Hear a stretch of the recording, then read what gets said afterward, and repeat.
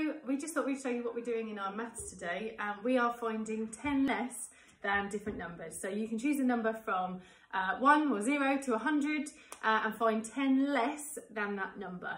Okay, and we've said actually the higher the better, because it makes it a little bit easier for you. So we've got an example one on the board here. We've got 35 take away 10.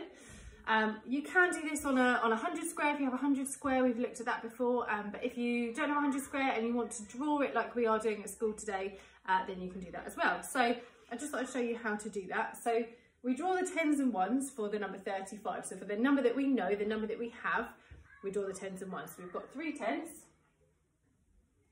and we've got 5 ones. So I've got 35 drawn out there. And now we need to take away 10. So unlike yesterday where we were adding another 10, today we've got to take it away. So we said that the easiest way to do it is to cross it out. So you could get a different colour. Oh, if it works.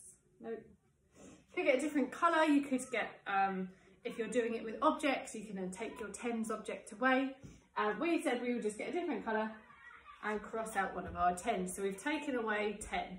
And we then realised that the ones number doesn't change. So it's a bit like yesterday when we were adding 10 and the ones number doesn't change. It's the same when we're taking away 10 as well. So we've got 35 and we've taken away 10. So now we need to count them again to check how many we've got for our answer. So we've got 10, 20, and we've still got 5. So we've now got 25.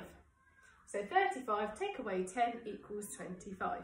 And we'd like to say that over and over again, don't we? So that we practice that language that we use in our maths.